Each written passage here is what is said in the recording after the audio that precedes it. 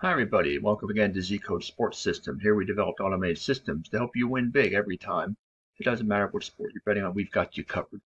So before we get into some Major League Baseball action for May the 20th, I want to invite you to join so you'll have access to the VIP Club section, which again, you see across the top here, has all these great tools to help you make your picks. Okay, so the Major League Baseball season is well underway. We're a quarter of the way through the season, and a lot of teams are playing very well, making good pushes to show that they're going to be contenders for this year. There's quite a few games for Monday the 20th. We're going to look at 5 of those games. And the first one we want to look at is the San Diego Padres and the Atlanta Braves. San Diego comes in ice cold down. You can see losers of their last 3 and just 2-4 over their last 6. While Atlanta is 4-2 over the last 6 and average status at the moment. Although only 22-24 in the season, the Padres are very good, 12-8 on the road, and Atlanta is 15-5 at home. If you take a look at the over-under, the teams have been trending in games over the line over the last 3 contests. The score prediction has Atlanta by an 8-4 margin of victory, and the confidence of the prediction is at 64%. Neither team has named their starting pitcher as of yet. On the power ranks indicator, you can see both on the downward trend here at the moment. Atlanta is at plus 21, and San Diego has fallen sharply from 16 down to 8 over the last couple of days. Head-to-head wise, you can see earlier in the season, there were, this was last year. They did not play it this year. They played it very early last season, finishing all their games between the two teams in April. So that really has no bearing on this matchup this weekend. The stability factor, you see Atlanta is extremely consistent with regard to their favorite underdog status at 13, and San Diego is very inconsistent, just sitting there at 0. I like this one to be Atlanta pretty easily, actually. I like Atlanta in a game over the line. White Sox and the Blue Jays. Next one we want to look at is the Mets and the Guardians. You can see here the Mets are coming in just 2-4 over their last 6, ice cold up. And Cleveland is average down, coming off of a 4-0 loss, and they are 3-3 over their last 6 games as well. If you look at the over/under, you can see Cleveland involved in games under the line in 4 out of the last 6, while the Mets involved in games over the line in 4 out of the last 6. So it makes it a little bit hard to bet the over/under when there's the teams are on opposite sides of the line.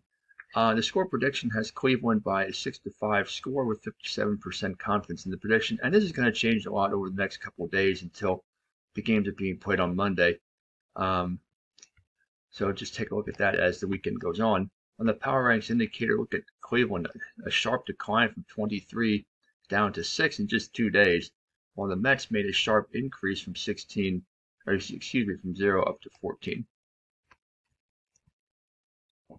If we take a look here at the head-to-head matchup, the teams have not met this season as of yet.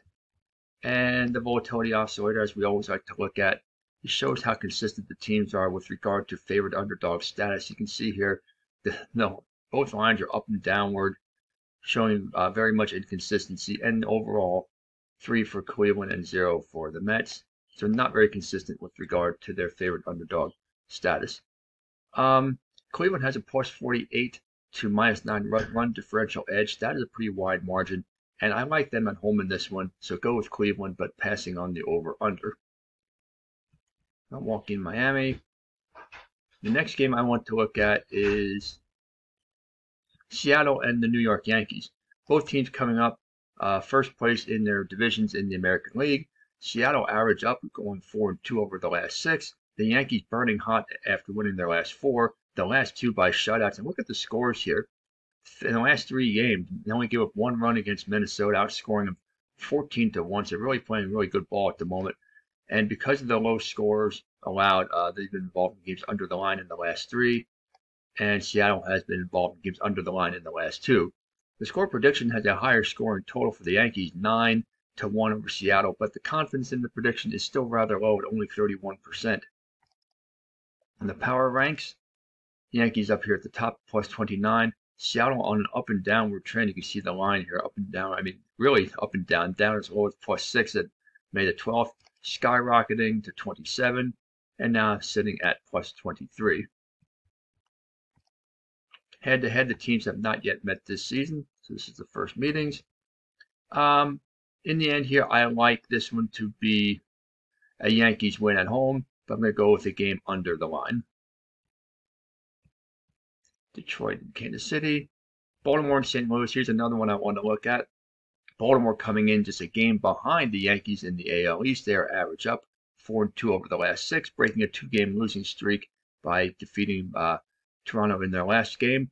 And the Cardinals had won 3 in a row, and they had lost that streak 7-2 against the Angels, and they are average down. The teams are trending in games on opposite sides of the line. If you see here, the Baltimore, their last 2 under, St. Louis, the last 3 over. The score prediction has a 9-1 blowout in favor of the Cardinals, but again, take this with a grain of salt because it's 34% confidence, very low level of confidence in the prediction on this one. The Power Ranks indicator, Baltimore plus 22 and St. Louis dipped significantly over the last couple of days from 22 down to plus 5. What I like about the Baltimore is they're very good on the road as well as at home. They're 12-5 on the road, and the Cardinals are just 6-11 at home. I mean, it's really a bad indication to pick the Cardinals in this one. And if the stability factor is any indication, Baltimore's a little bit more stable than the Cardinals at 4-2.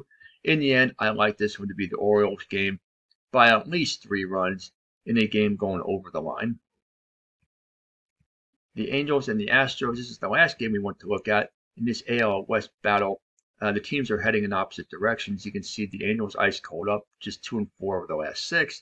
And the Astros, after a terrible start, are burning hot now after winning 5 straight. If you look at the over-under, the teams have been involving each over the line. Both teams 4 games over in their last 6. The score prediction has the Astros in a 8-2 blowout, only 51% level of confidence, though, at the moment. Houston here near the top of the league, stable over the last couple of days at plus 27. And you can see the Angels up and down on their trend. They were plus 23 back on May the 12th, dipped all the way down to 2, and they're back up to plus 15 at the moment. Head-to-head, the teams have not yet met this season. Kind of a surprise being that they are in the same division. So they will have a lot of games against each other the rest of the way. Volatility. Houston more consistent. Just recently, though, they were pretty inconsistent because, you know, they expected to be a good team, expecting to win off to a bad start. But over the last several days, they've increased that consistency by winning games they are expected to win. And I expect them to win this one as well. Let's go with Houston in a game over the line. So there you have it. Those are the games for Major League Baseball for May the 20th. Happy betting, and we will see you next time.